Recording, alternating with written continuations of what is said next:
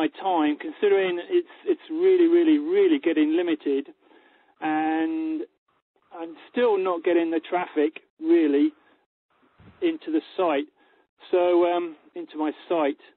So perhaps the suggestion is the best move forward would be to carry on looking to outsource the article writing for e-zine articles, and for me to sort of perhaps follow this expert scenario, so that I am perceived as the expert in the area, and at the same time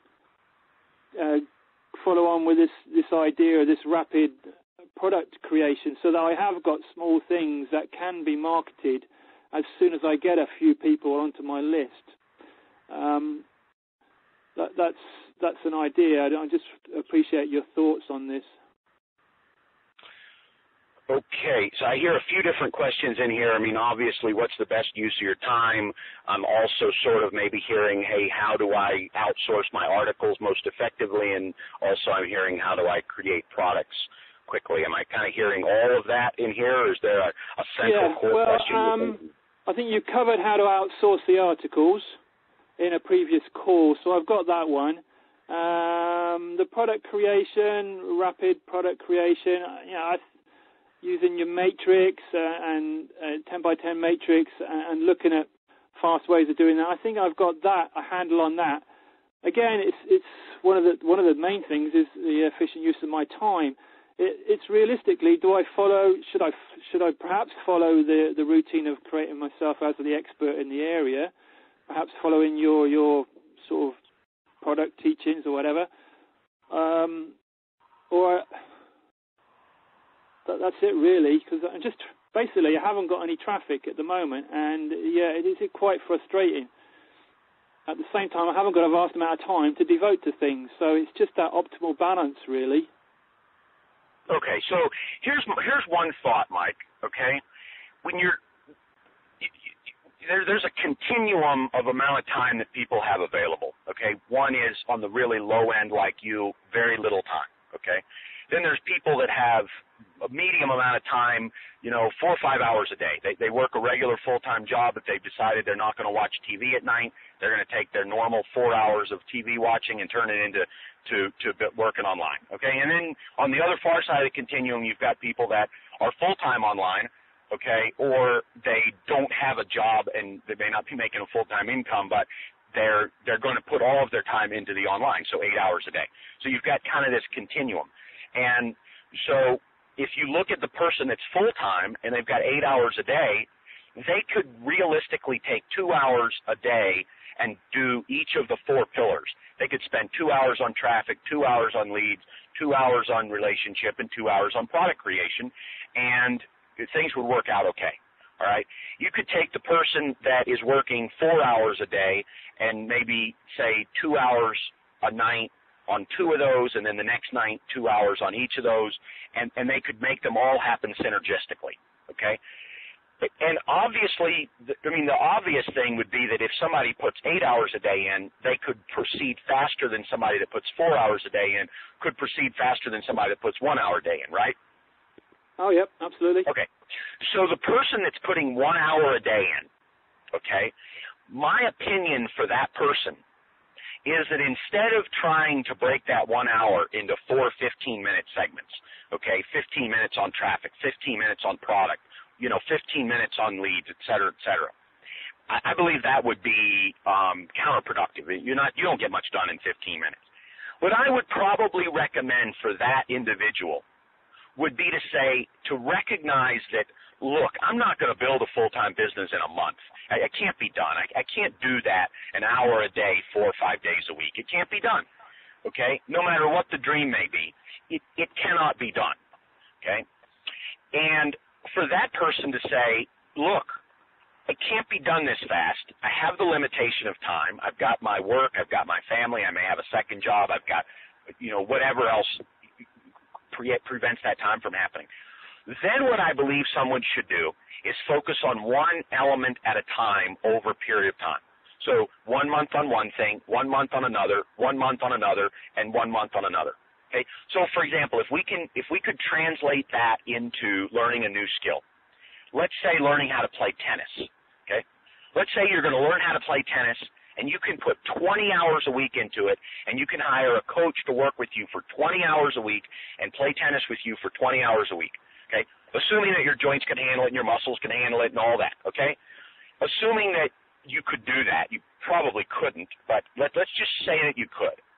Then that tennis instructor could play games with you and do an hour's worth of exercises. And I don't play tennis, so I don't know the lingo, but they could do, forearm exercises and back arm exercises and serving exercises. And I mean, you could do an hour of each one of those exercises. You could play some games during that time. You could really integrate everything together.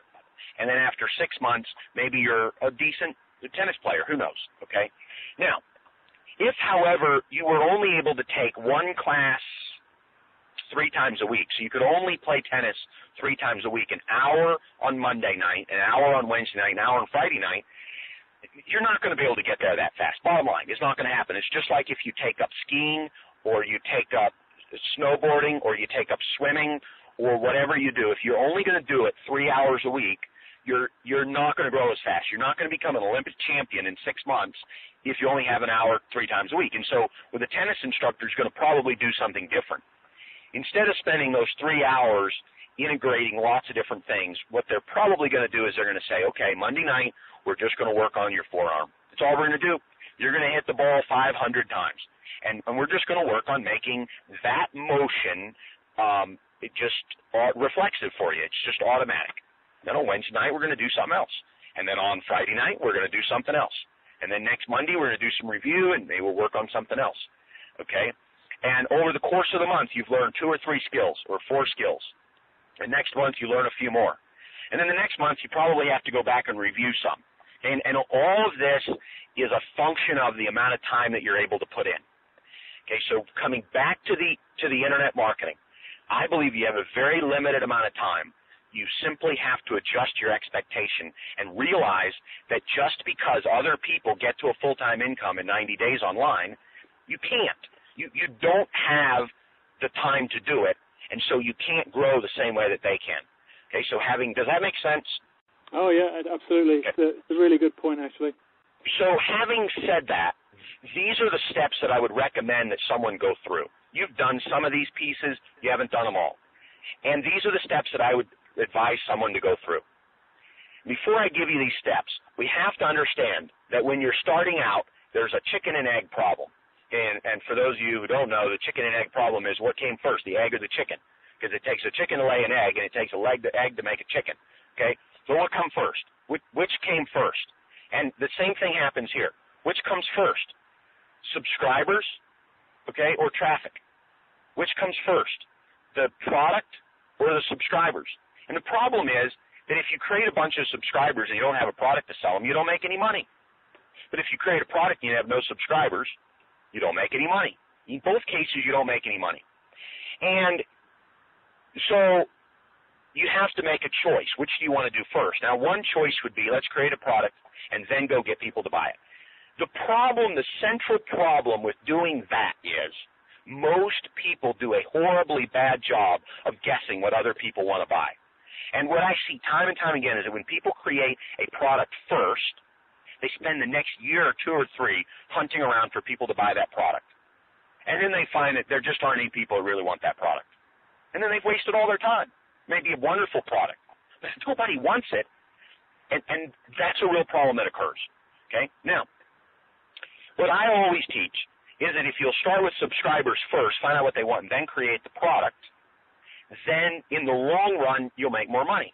And the reason, in my opinion, the biggest reason that my students and people who purchase my techniques and learn from me, they don't do it that way, is because it doesn't make sense. Because once they start to do it, they say, well, I'm creating all these subscribers, but I have nothing to sell them.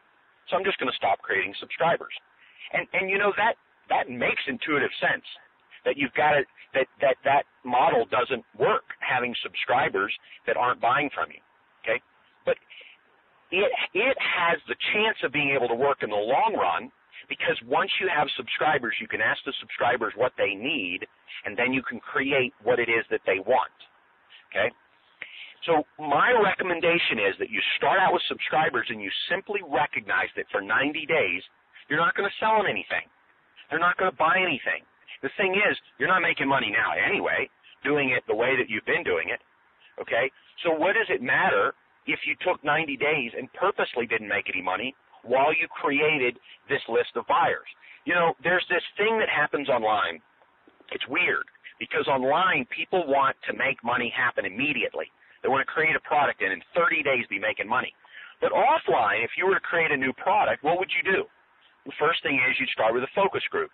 And you might invest $100,000 in having the consumer organization come in and do consumer testing for you for a year or 6 months. You do testing. And then you'd have 6 months of testing. You figure out what the product. Then you would send the product, this new product idea, over to a development department. They would spend 6 months figuring out what's the best way to have this product look.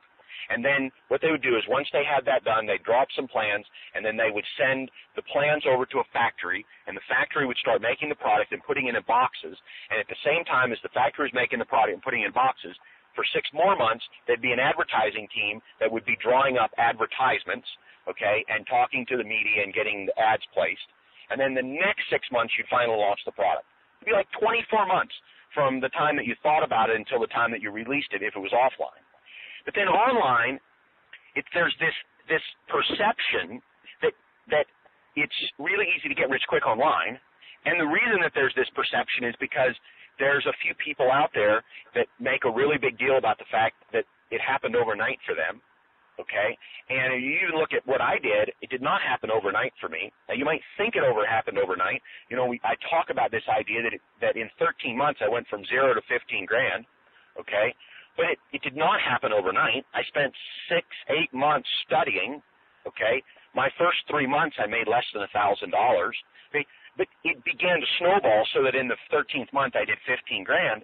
It looks like it's overnight, but it's not really overnight, okay?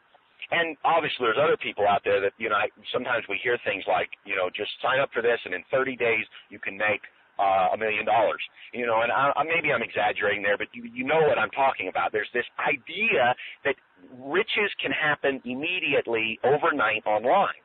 But online is no different. Yes, it can work faster, but time is a part of that. And if you don't have the time, you simply aren't going to be able to make it go faster. So having said all of that, what I recommend is have a squeeze page in place, okay? Do what I teach in my expert steps. Take those expert steps and put all the pieces in place so that someone can see that you're an expert. Then begin driving traffic to the squeeze page. As you're driving traffic to the squeeze page, have an email that goes out that asks your subscribers what their biggest challenge is. As you find out what their biggest challenges are, begin creating the product. Okay, now, I know that what I just said makes it sound really, really simple, okay? But I know that in real life it doesn't play out quite that easy, okay? You are going to have a period of time when you're not making money. Okay, so for example, the first 30 days, you're doing some credibility building things, you're putting the expert items in place, okay, you're doing those particular things. Guess what? You're not making any money. When you create that squeeze page and you begin driving traffic to it, you're not making any money at all. Now, I will bring up the A word, okay, and that's the affiliate marketing. You can use affiliate marketing to help monetize some of those efforts if you wanted to. I'm not going to teach on it right now.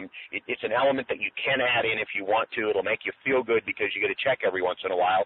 Is it going to impact your long-run earnings? Probably not. Okay, probably not unless you make a specific effort to do affiliate marketing in a big way. But if you're building your own information marketing business, a little affiliate product here and there, sending you a little commission every here and there is not going to do you any good except maybe mentally. It feels really good when you get a check in the mail. It feels really good when you wake up and there's a payment. Your wife or your husband feels really good because you've actually got money coming in the door. Okay, so it's a feel-good thing. But in the long run, promoting an affiliate product right up front when you only have 12 subscribers, probably not going to do you any good. In fact, probably pulls away because now you've got a genuine person that needs your help, and instead of finding out what they need, and then building a product and making them wait for a month to buy your product. You're giving them the easy way out and letting them go buy somebody else's product. And then once they buy somebody else's product, they no longer have a problem, so they no longer tell you what their problems are. And if they don't tell you what their problems are, you don't know what product to create. So it's almost like you're shooting yourself in the foot to make the quick affiliate sale, because now you satisfy the person. If they're satisfied, they don't come back and ask you questions. Does that make sense? It does, yeah. Okay. As usual, very practical and pragmatic sense, so thanks. You're welcome. And so the next step is they tell you what they need, and then you use my product creation formula to start creating products based on what they need. And then you sell those products to them. And then now, 3 months, 6 months down the road, in your case, once you have the products, now you can really get excited about driving more traffic and more traffic and more traffic. Okay, but traffic is useless for making sales until you have products, but you have to be willing to drive a few months of traffic with no revenue just to find out what people want. It's just like doing a focus group. If somebody comes up with a new offline idea and they invest $100,000 in a focus group, okay, are they going to make any money off that focus group? When the focus group people come out of the focus room, are they going to, be asked to buy something and help them recoup the $100,000? No. It is a sunk cost. It is an investment. And that's what driving traffic the first few months is. It is an investment. It's an investment in your future. And, obviously I'm talking to you about 3 to 6 months because you don't have all that time. If somebody came to me and they've got 8 hours a day, boy, I can make all this happen in a month, okay, because they can put a lot of time and effort into making things happen. I have a client that's not in the Platinum program but came to me probably 7 weeks ago, and said, look, I've been in your other program for like 6 weeks, and I'm not making any money. I only have like 50 subscribers. Okay, and you know what I did? I wrote back and I said, well, what are you doing?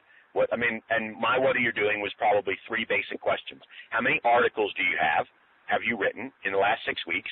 How many subscribers, and maybe I didn't ask that because she'd already told me, and how many sales have you made? Okay, something basic like that. And she came back and she said something along the lines of, well, I've written 47 articles in the last 6 weeks, and I've got 50 subscribers, and I've made 1 sale. Okay, and so, I wrote back and I said, well, how much time are you putting in your online business each week? Oh, 8 hours a day. And now, instantly when I hear this, 8 hours a day for 6 weeks is 40 hours a week times 6, 240 hours, and all you've produced is 50 articles and 50 subscribers. And to her credit, she had produced a 7-day e-course that people could download, okay? Well, not download, but, go to each day. And I think that was it. She might have been working on a 30-day program that she had a few days in there. Okay? Now, when I hear that, I can see that there's a gross mismanagement of time. I don't know what the other hours are being used for, okay, but I can guess. They're being used for surfing. They're being used for wondering if they're writing on the right topic. They're being used for answering emails. They're being used for reading all the emails that come to you from affiliates. We're all guilty of all of this, okay? I can guess what those hours are being used for. I really can, but I don't know on an individual basis. And so I wrote her back and I said, well, let me ask you a question. How long does it take you to write an article? And I think she told me half an hour. And so I responded. I said, well, let me ask you this. You're working 8 hours a day. So if all you were to do was write 2 articles an hour for 8 hours, you'd have 16 articles a day. And if all you did was do that 5 days a week, you'd have 80 articles. And if for 6 weeks you'd have written 80 articles a week, how many articles would you have? And she wrote me back and told me what the number was.